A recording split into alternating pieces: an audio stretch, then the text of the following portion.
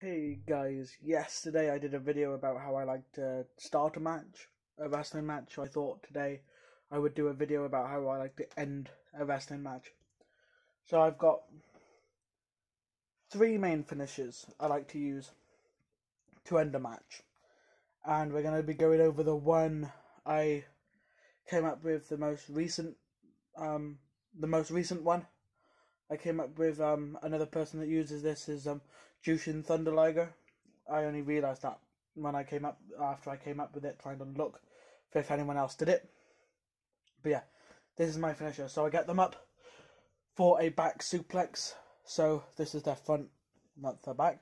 I get them up for a back suplex and then drop them down with a big face buster. So up, down. So it's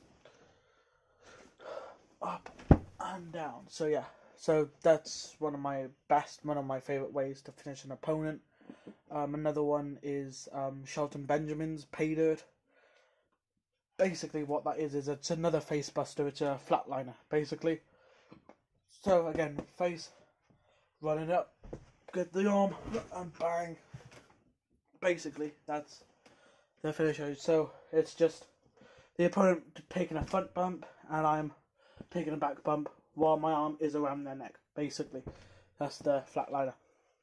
And another finisher I like to use, this is on mostly smaller opponents. So if I'm facing an opponent larger than me, then I'll use a flatliner.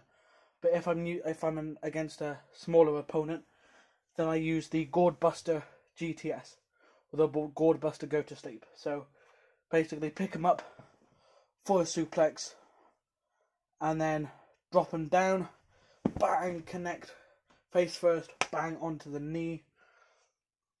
I'll do it again from this side.